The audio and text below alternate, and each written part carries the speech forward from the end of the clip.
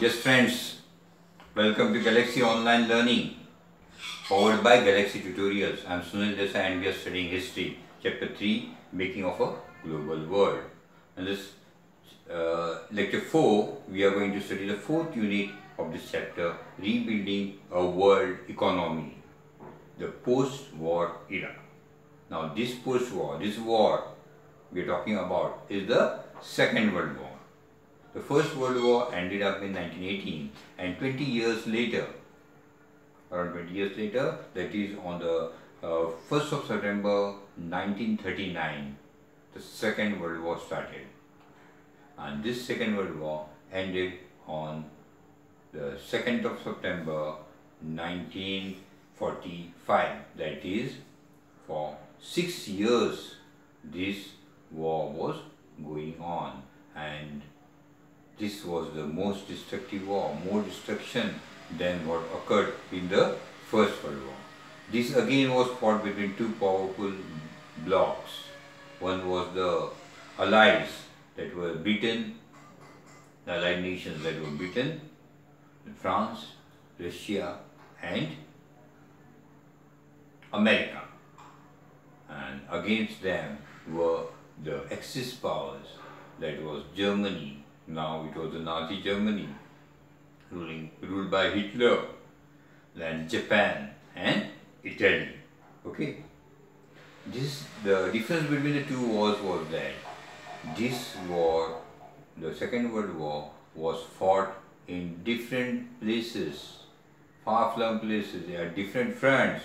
It was fought over land, it was fought over sea, it was fought over air. Okay, and the death and destruction was very, very high.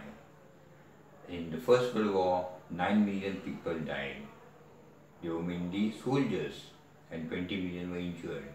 But in the Second World War, 60 million people, which was 60 million people, that is about 3% of the world's population of 1930, died. They were soldiers as well as civilians dying. Okay, they were dying at the war front as well as places far flung. Many died because of the effect of the war. Okay, so these deaths were not direct deaths. These were direct as well as indirect deaths also. So just imagine, if 16 million people have died, then how many million must have got injured? So just imagine the seriousness or the horrific condition after this war. What must be the condition? Okay. So in this world war, vast portions of Europe and East Asia were destroyed. Several cities were bombarded by aerial bombing or by artillery attacks. Artillery attacks means through tanks, through cannonballs. Okay, many cities were devastated. Okay, the war caused an immense amount of economic devastation and social disruption. Okay, so reconstruction was really very difficult after the 6 years of World War II. So the two crucial influences which shaped post-war reconstruction were, the first was the US emerged as the dominant economic, political and military power in the Western world. United States of America, after the World War II, emerged as a dominant player in what? The economic, political and military power. Okay.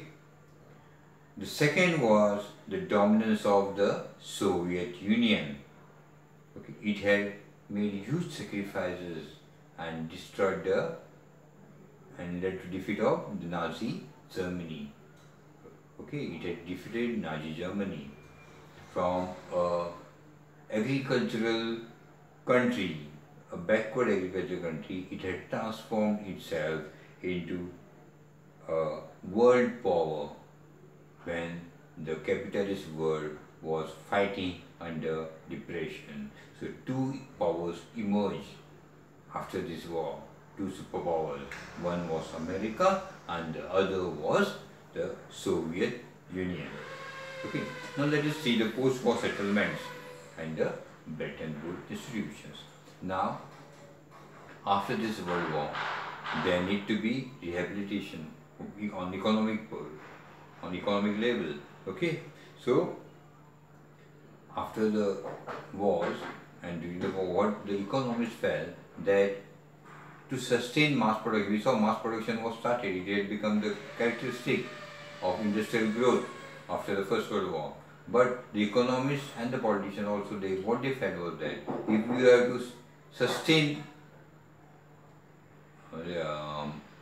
this mass production, then there should be mass consumption. Then only mass production can sustain. Without of mass consumption, how can mass production sustain? So they thought that for mass production to sustain, you need to have mass consumption.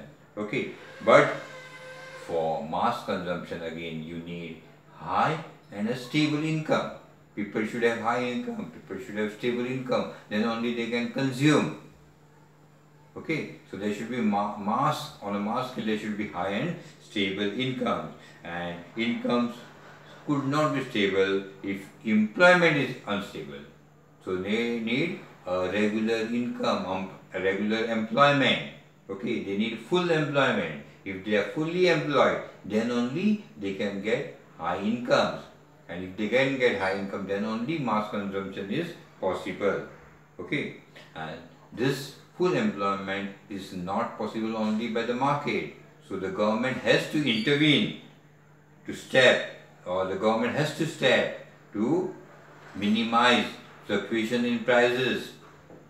The government has to step to fight against, to make a strategy for employment. Okay.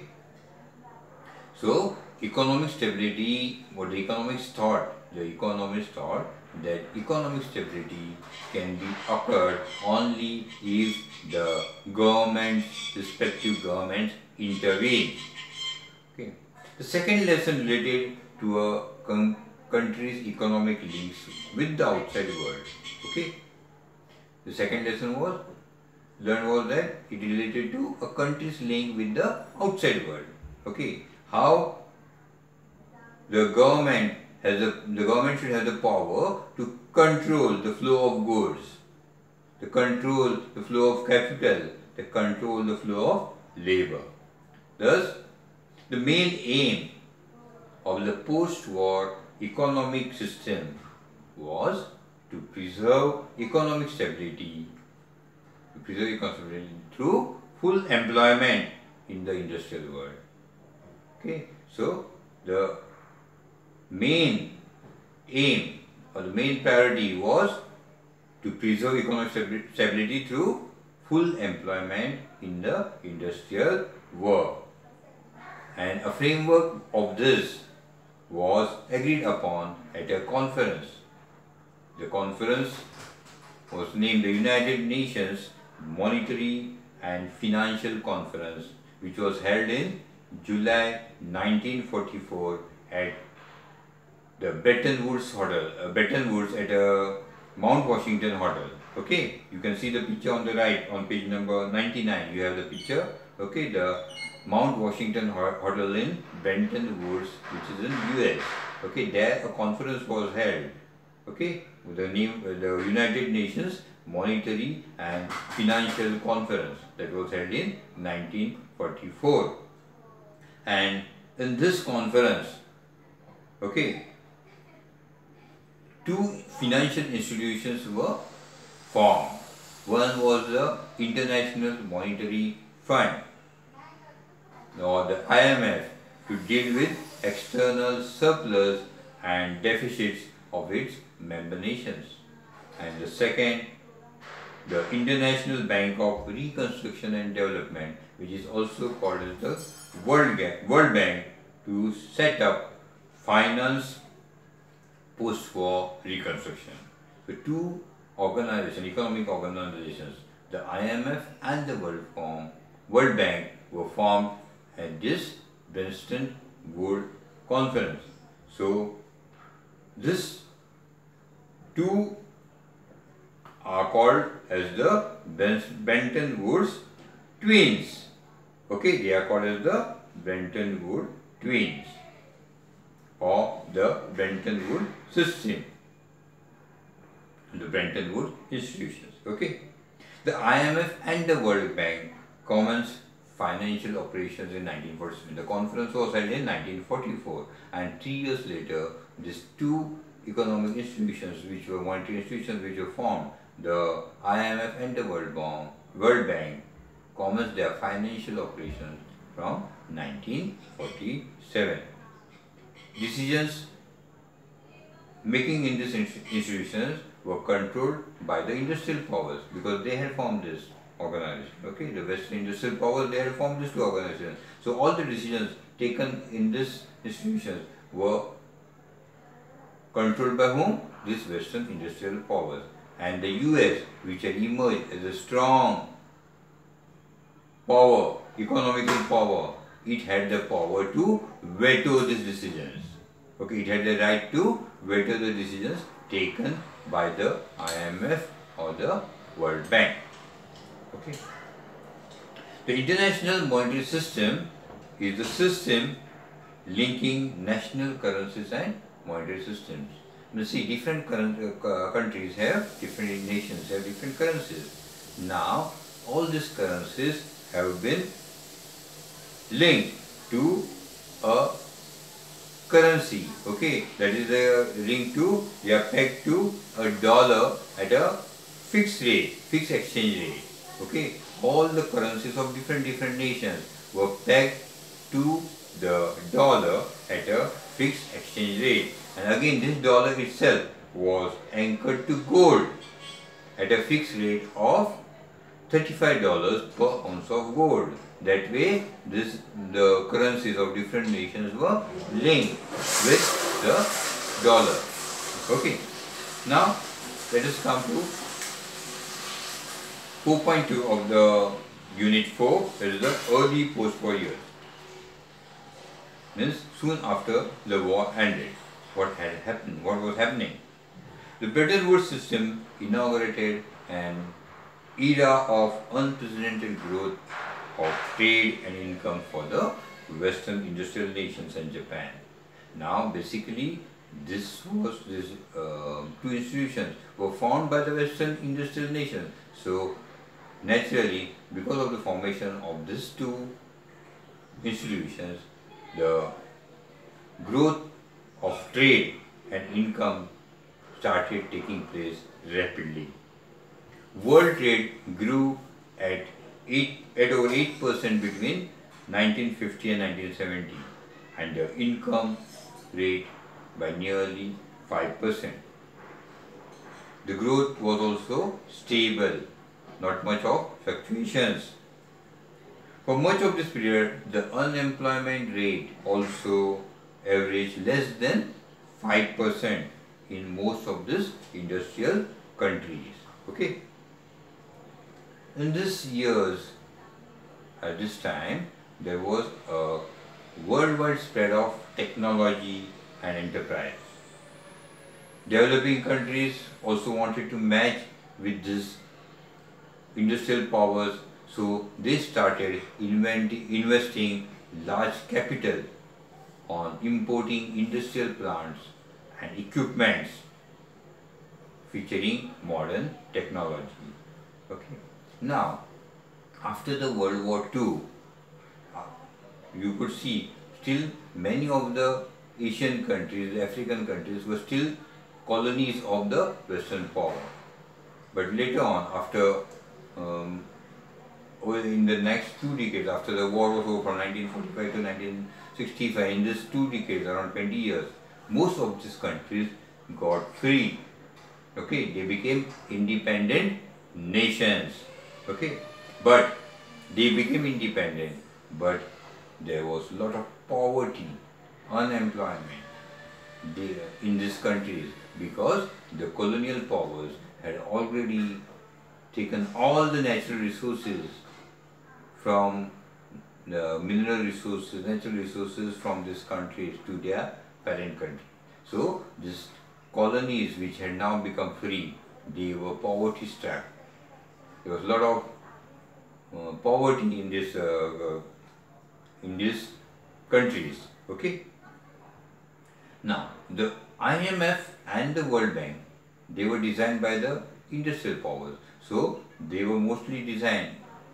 They were mostly designed to develop, okay, the financial, to look after the financial needs of these countries, okay, of the industrial countries.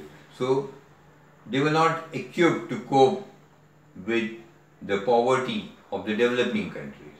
But what happened was that by 1950, Britain and Japan, they showed a fast rise in industrial growth, and that dependence on this IMF and the World Bank came down. So now they were not much dependent on this two monetary institutions.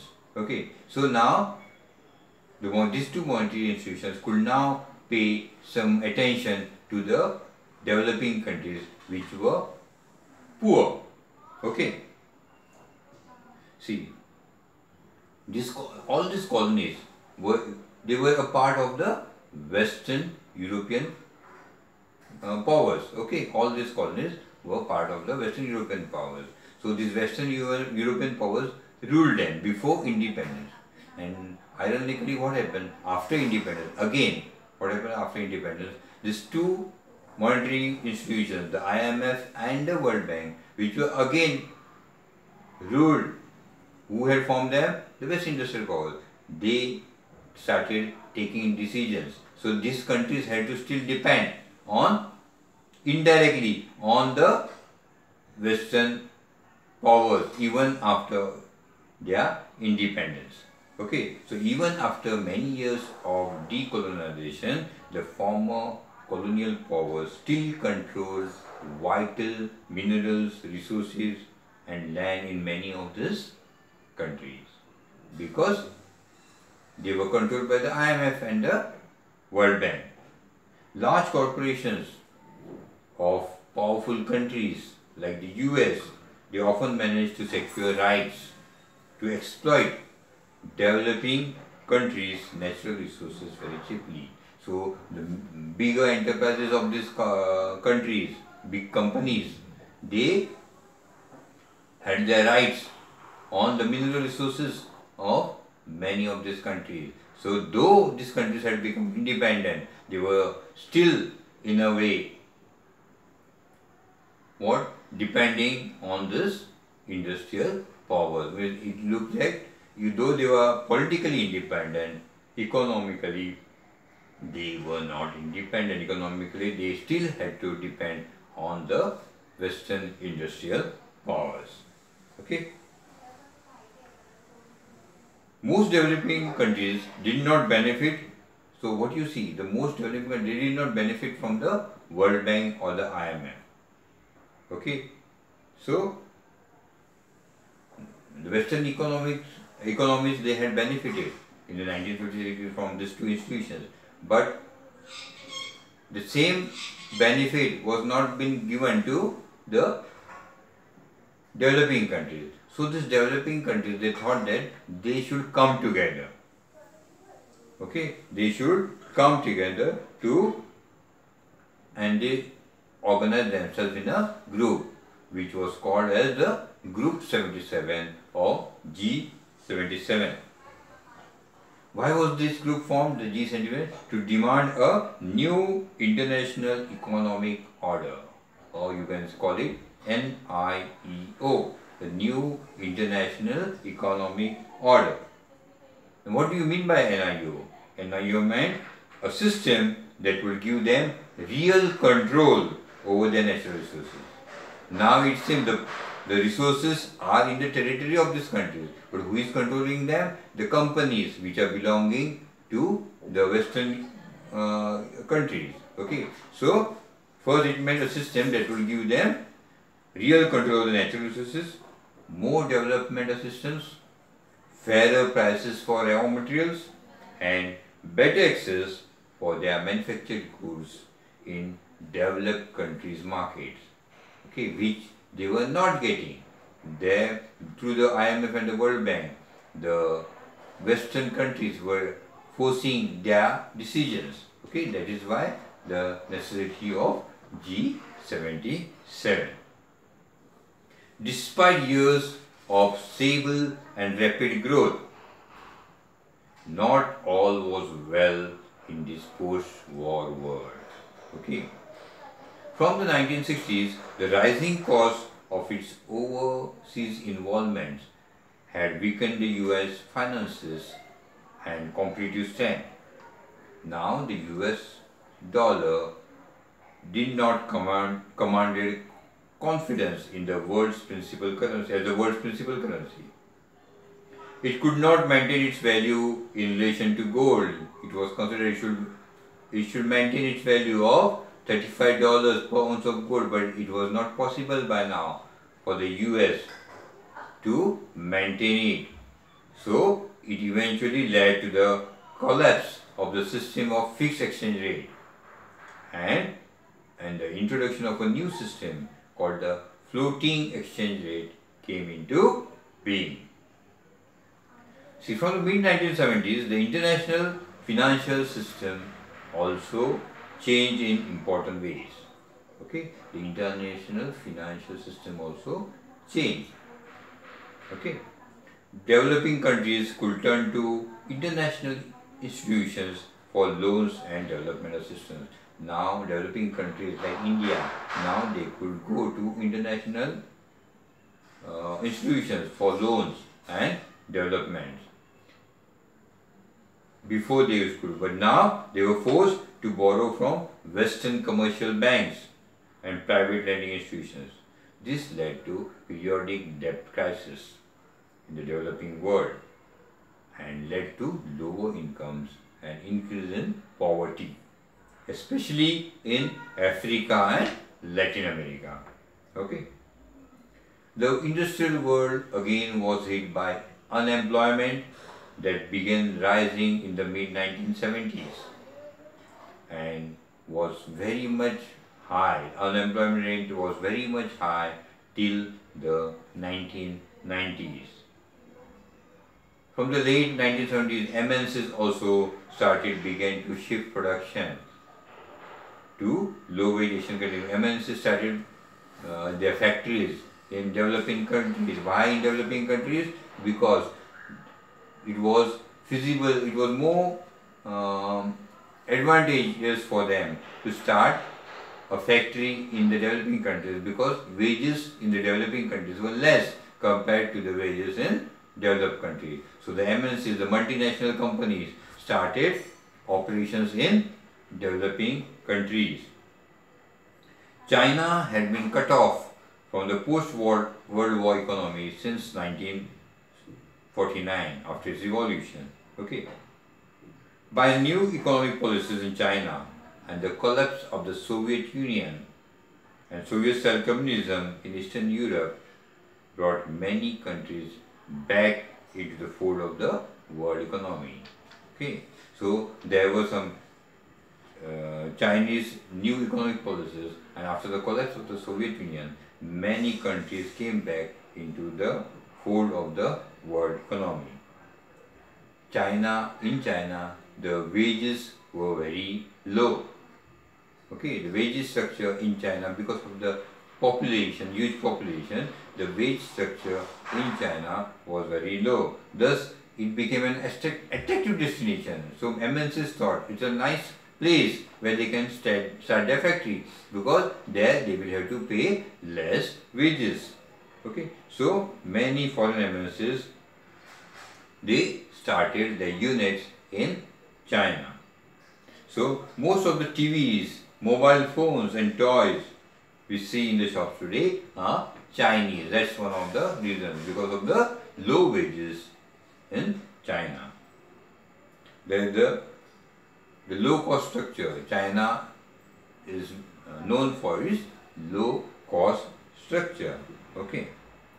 The relocation of industries to low wage countries stimulated world trade and capital flows. Okay, so as MNCs started operating in developing countries, capital started flowing from developed countries to developing countries. Okay, so in the last 2 decades, the world's economic geography has transformed. Okay, the world in the last 20 years, the economic geography of the world has transformed as countries such as China, India and Brazil have gone through rapid economic transformations. Okay, what is an MNC, by the way? Here you have been shown in page number 100. What is an MNC? What is an MNC? Multinational corporations are large companies that operate in several countries at the same time. Okay, companies like Pepsi, companies like Coke, Coca-Cola. Okay, these are multinational companies. Companies like Samsung. These are all multinational companies. Companies like Ford. So there are so many other companies which have operations in many different countries. The first MNC was established in the 1920s. Many more came up in the 1950s and 60s as US business expanded worldwide, and Western Europe and Japan also recovered to become powerful industrial economies. Okay. The worldwide spread of MNCs was a notable feature of the 1950s and 60s. MNCs started coming from America, okay, all the developed countries, and establishing their units, the factories in many developing countries. Why? Because, as I told you before, of the low cost structure, because of the low wages. Now here they had to pay very, very less wage compared to their old country, their developed countries. Okay. Second thing, the import tariffs were high. So if you start manufacturing in that country, you don't have to import. Import tariffs on finished goods was high. So if you are manufacturing in that country, then that product becomes the product made in that country. So you don't have import tariff. Okay. So they became domestic producers. That were the reasons why many MNCs came into developing countries, and this helped in transforming the economies of all these different companies. That's what we see, the economy growing in companies like in countries like China and India. Okay, with this we end up with this chapter. Okay, the making of a global world. I hope you have understood this chapter.